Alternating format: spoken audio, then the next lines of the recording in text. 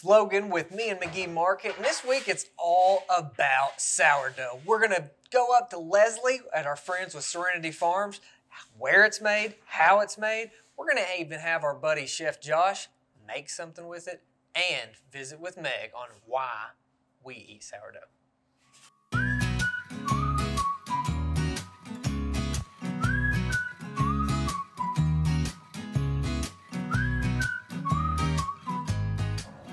Guys, it's Logan. I'm not actually robbing a bank. I'm in Serenity Farms Bakery that used to be an old bank, and we are going to learn a lot about sourdough and meet the wonderful people behind this bakery.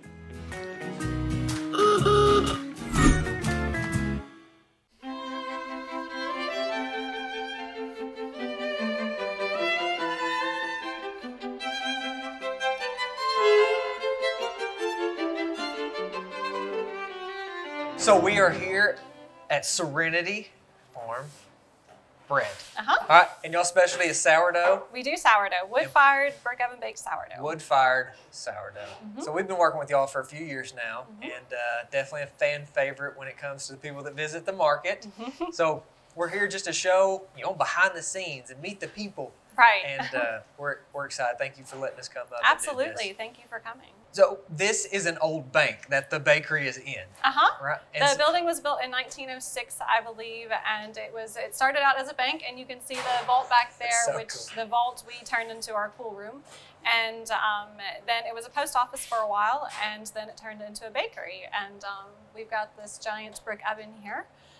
It's built on the Alan Scott design, which he's kind of famous for making brick ovens, and this was one of his early prototypes of it. So it's one of the original in the country. Love it. All right, so as far as the food truck goes and what we offer, the country French.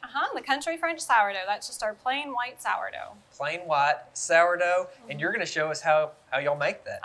Yep, we're going to show you how we do the batard style, and then we'll do a couple of the round loaves as well. Batard, and that simply is long, It's sort of, it's a short, fat baguette. The baguette's kind of the long, skinny one, and the batard is sort of a short variation. It looks more like your traditional loaf of bread.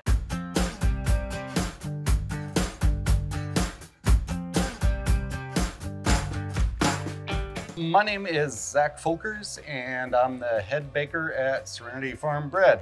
All of our doughs that we make here at Serenity Farm Bread are true sourdoughs, meaning that we just use a starter for our leavening. No yeast, or there's a lot of commercial sourdoughs out there that are not true sourdoughs. We're rolling the country French batard style loaf. We start by knocking the bulk of the bubbles out so we don't end up with too many large bubbles in the final finished loaf. Then we do a bit of a fold to make it a long, narrow shape and slowly roll that up. And at the tail end, we seal the seam and roll it. We also did the round loaves. They start with a more traditional folding, kneading motion to get the loaf into a round. And then it's laid on the side and pinched around in the bottom to tighten the outside of the loaf into a rough ball shape. And then those are put in baskets that are lined with linen and dusted with flour to finish proofing.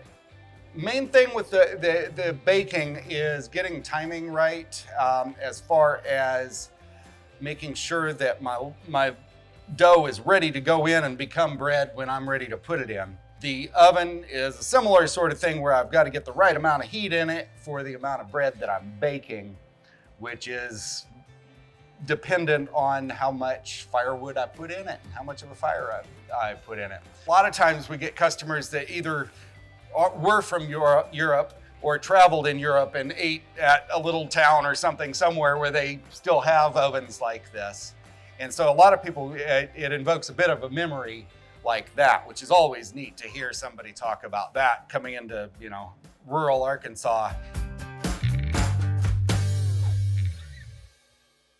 Knowing about where the products we carry is really, really important to us. I'm excited for Josh to get to have Serenity Sourdough on one of his amazing dishes. All right, guys, so we're showing you guys the truck chicken sandwich that we're gonna have out here at the market.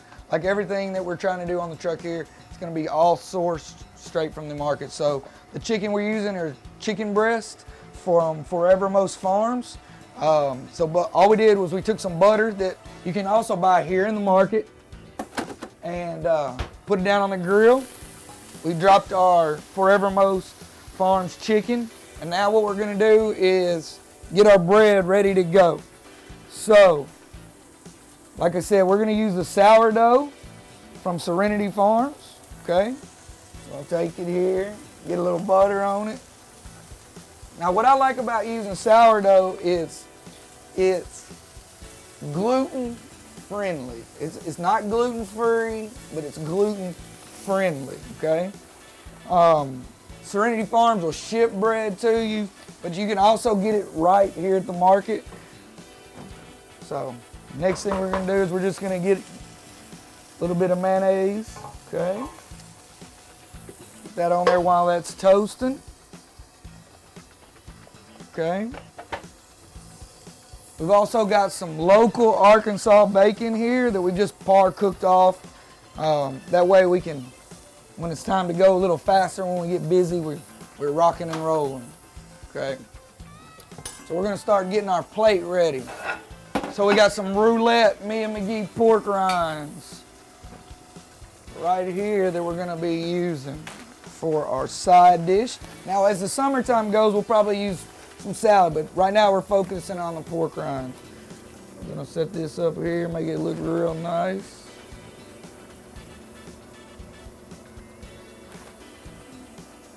So our chicken's getting pretty close.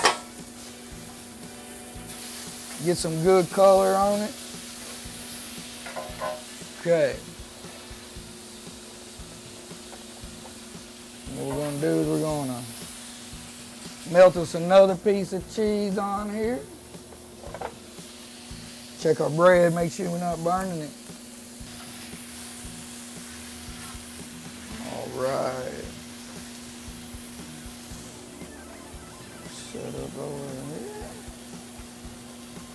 You can also get all your local produce right here at the market. So we're going to use romaine lettuce on this sandwich. And some local tomatoes here.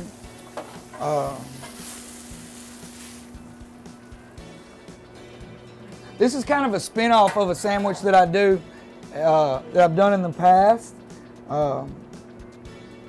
It's got a little bit of the sunshine seasoning, and then I add a little lemon pepper just to give it like a little bit of a zip to it at the end, okay?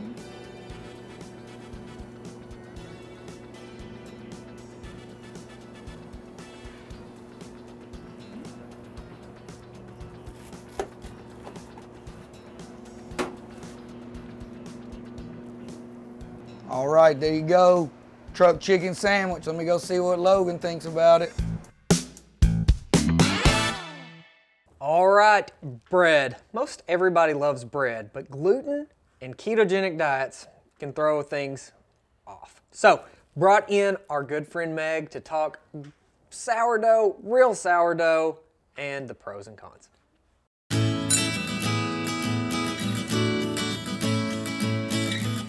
Welcome back. Happy New Year. We are going to talk about something that was very, very popular during the pandemic with people being home, making their own breads. But it has been around for thousands and thousands of years, and that is making your own sourdough bread. And so what sourdough bread is just a long fermentation that uses, of course, your flour from the grains, water, and then it also has to have those good microbes from bacteria and yeast. And once those start to work, that's when everything cool happens and you're gonna get that sourdough. And the reason why you get sourdough is from lactic acid bacteria. That lactic acid bacteria is what's gonna give it that acidity, but it gives it that tangy acid-like flavor. And then you're gonna naturally have yeast on the flour. That's not something that you have to have a packet from. That came about 200 years ago. So, you know, long time ago, they didn't have that. So it's naturally occurring on the grains. And then that yeast needs that acidity. So the lactic acid has that acidity. And when that yeast starts to work with those microbes, it breaks down enzymes. And enzymes are produced, and those enzymes will start to break down the starches in the dough. And then that feeds the lactic acid. So you have the lactic acid that makes it acidic, then the yeast will break down the starches, which then feed the lactic acid. So we have this continuing cycle. While all of that's going on, in the background, some other things are starting to break down, which that's gluten. So a couple of the proteins from gluten get broken down. So a lot of times people that have a sensitivity to gluten are able to tolerate sourdough bread because those proteins in the gluten are broken down during this process. And just to be on the safe side, you can always try to use these gluten away. I love these. I use them all of the time. I have a gluten sensitivity myself. And so this has some of those enzymes in it to help break it down so your body doesn't have to. This is really good to have on hand in case you might have something that is contaminated with gluten, or maybe let's say you eat out and you just don't know for sure if gluten has been around. These are good like little backups to have, and you can get that here at Lander's Corner. So today what we're going to do is we're going to make a bread salad, and sometimes it's called Panzanella salad.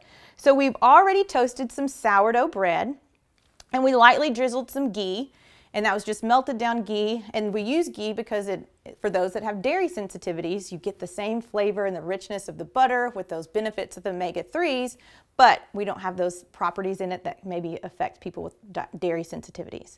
And so I've already chopped up a little bit of tomatoes. We're going to chop up some more tomatoes, and we want all of the juices from these vegetables because those juices are going to help kind of make the dressing for our bread salad. So I'm going to chop these up.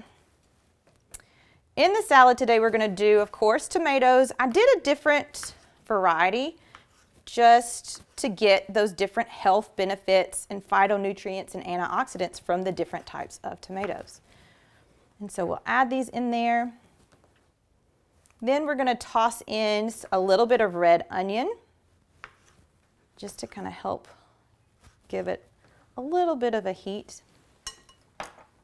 So we'll toss this, half of a red onion goes in as well. Next, we're going to add in a little bit of basil. So you can just take some fresh basil, tear it off. You know, basil has so many different antioxidants in it that only is particular to basil. So it's really good to make sure that you use a different variety of fresh herbs, and that way you're going to have a good diversity of those antioxidants, which those antioxidants help fight off those free radicals and clear away those toxins that our bodies just kind of accumulate just with day-to-day stress and living and chemicals that we have around. So now what we're going to do is add cucumbers. And I just wanted to show you guys a new technique that I like to use. We could chop these cucumbers if you wanted to. What I like to do is throw them in a bag. We have gone plastic free in our household, so this is just one of those silicone reusable baggies, you know, being health conscious and environmental conscious. And so we're going to close this off, and then you have a stress reliever. You get to break these down. And so this is going to help trap those juices from the cucumbers, which we want because we want those juices to help with the dressing. So we're going to break these down and then get them added in.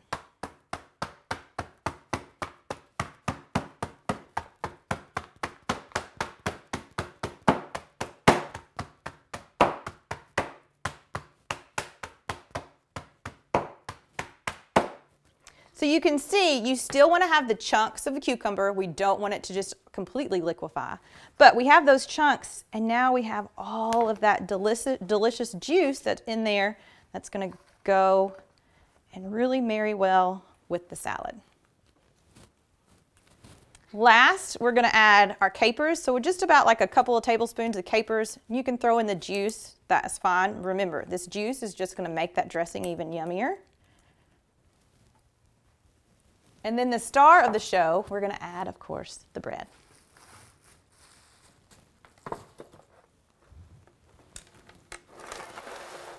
And this is toasted, so it's really hard. If you do it the day before, that's great.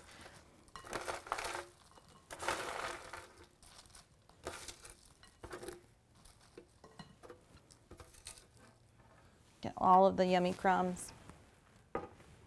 The last thing we're gonna do, of course, is add our dressing.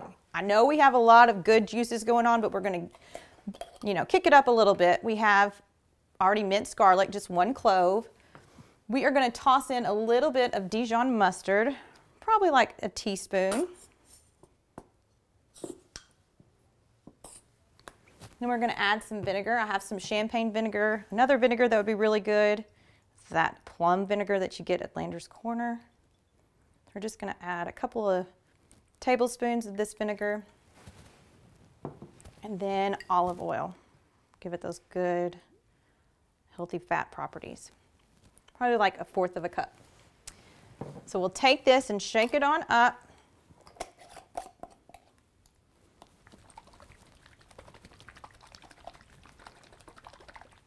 And you have your dressing. And this is gonna go wonderful with all the juices that are already in there, so we're just gonna drizzle that on over. Got that good garlic, the onions, the cucumbers, the tomatoes. And of course, we're gonna top it off with our favorite seasoning, KB2, with a little bit of salt, garlic, pepper. All right, so now all we have left is to toss the salad and then we'll be ready to go. Hope you guys enjoy.